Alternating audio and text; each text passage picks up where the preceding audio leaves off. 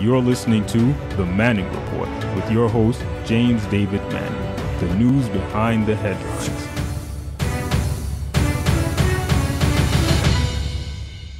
Are we going to be at war with Iran shortly? As you know, the Saudi Arabian major oil field facilities, refineries were hit on this past weekend with two drone strikes and set those oil fields ablaze, affecting nearly 5% of the world's oil supply.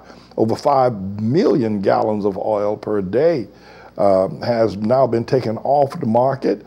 Prices of light sweet crude is going up in America, and oil prices, gas prices are jumping sky high by as much as 20 and 25% at the pumps here in America because the Saudi Arabian attack and the attack on Saudi Arabia.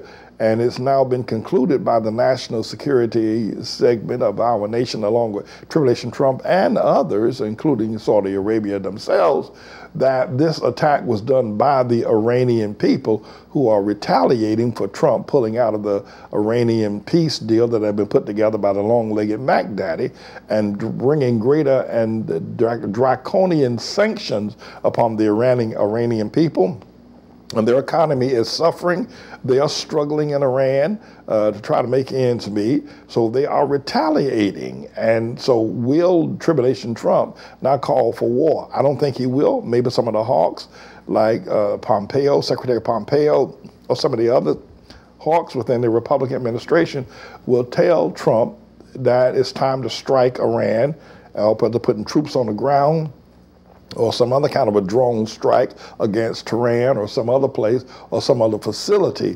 What will happen? I can tell you this, Trump does not have the heart for war. Trump will not bust a grape when it comes to war. Trump ain't he ain't got the heart for war. He ain't got the stomach for it. He ain't that kind of man. Trump is a predator. He is not an open fighter. He doesn't have the courage. Now, Pompeo, and now that John Bolton is gone as a national security advisor who would definitely say strike Iran in a heartbeat, we'll see who's going to take up the slack. It might be Mike Pompeo, who is also very hawkish, and there are other people that are hawkish within. So if we do go to war, what does that mean? Because it will not be an easy war. If Trump strikes Iran, it is on. I can tell you that it is on.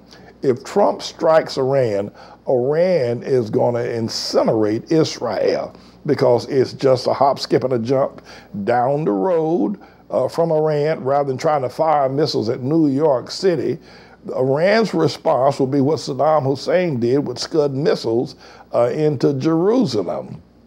So, that's how the fight will go. And then if Trump sends troops into Iraq to try to cross the borders into Iran, it will be on again.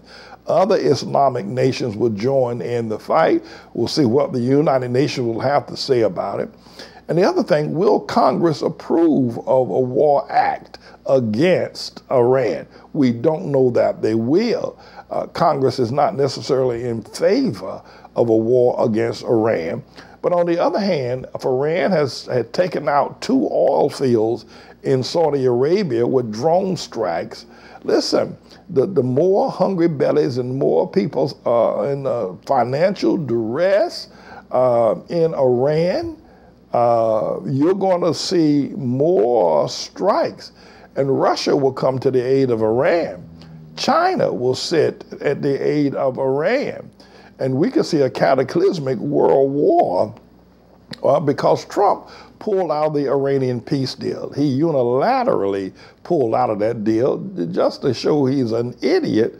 You know, he's a blusterous guy. He likes to think he's a bad mama jamma, you know, and he did it. And now we're going to pay the prices of it. He's been begging. And one of the reasons why John Bolton has been resigned, Trump has been begging before the Iranian strike Trump has been begging Iran to come back to the conference table with no preconditions to talk to them, and Trump was going to ease the sanctions against Iran because his advisors were telling him that Iran is going to start a war.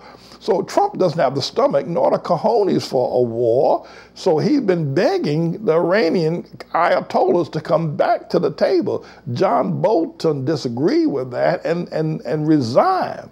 So we're at a very interesting situation. We'll see how it's all going to develop. Hope you prayed up with Jesus and got all your financial dealings and your ducks in a row, because it's going to get ugly. And not only that, with all the legal problems that Trump is facing here in America, it's just going to get uglier than Lamont Monroe. This is a bit of a news blog we do, looking at spiritual wickedness in high places for the most part, making some observations about it and giving people a biblical foundation to the way of interpreting, rather than have Sean Hannity or Laura Ingraham or Janine Pirro or Anderson Cooper or Rachel Maddow or Don Lemon, Rush Limbaugh interpret what's going on in the world. You come to me and I'll tell you based on what the Word of God says.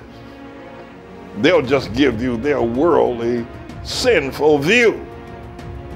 But the Manning Report will tell you what God has said, whether to say yea or nay, whether to go or to stay.